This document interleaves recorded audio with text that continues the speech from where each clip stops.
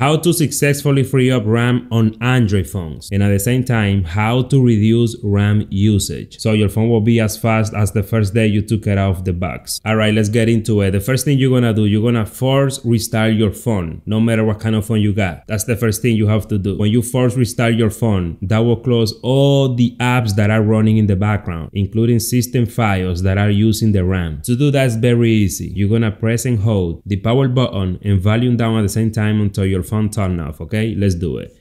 Power button and volume down.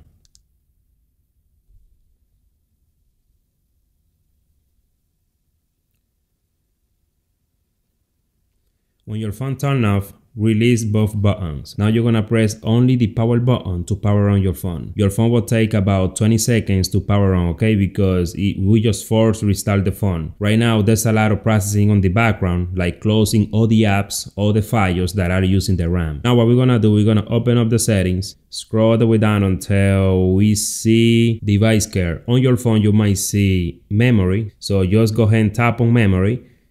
Alright, wait a few seconds, and now go ahead and tap clean now. Once you tap on clean now, your phone will be closing all the apps that are running in the background right now, okay? Go to the main page.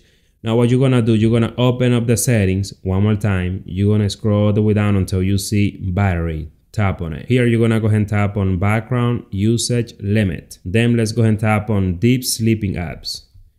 Go ahead and tap on the plus icon.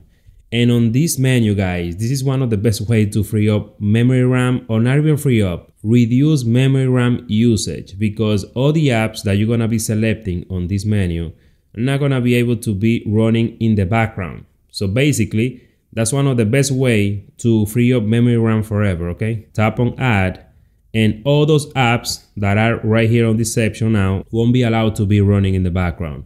On some Android phones, because I was using a Samsung phone.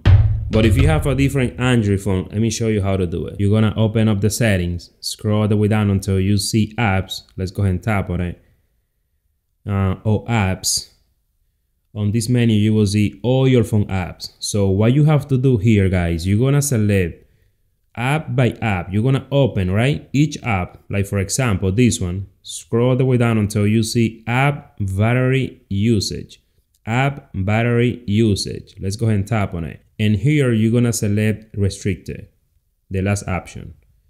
Go back and you're gonna do that with each app on this menu. So that way all the apps that you restricted are not gonna be able to be running in the background. And that's one of the best ways to stop apps from using RAM. Okay, so just do that and you will notice the difference. If you enjoyed this video, please let me know in the comment section. Drop a like, subscribe to the channel. I will see you in my next video.